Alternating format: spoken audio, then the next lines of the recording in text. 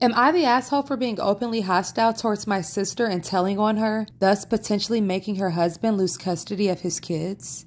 I'm not gonna be shy about this. My sister sucks. She is a horrible, self-centered person who thinks that she's the main character. She's not only a horrible person, but she's a step monster. She married this guy who is a freaking pushover 3 years ago. He has 2 kids, 10 and 6. My sister constantly complains about them, saying things like the 6-year-old is gross because he sips too loud or has stained clothing. For the love of God, he's 6.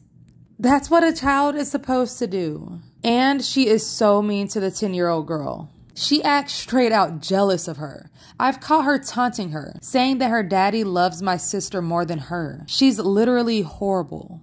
I've straight up called her out after trying to talk to her like a million times. At Christmas, she was saying that it would be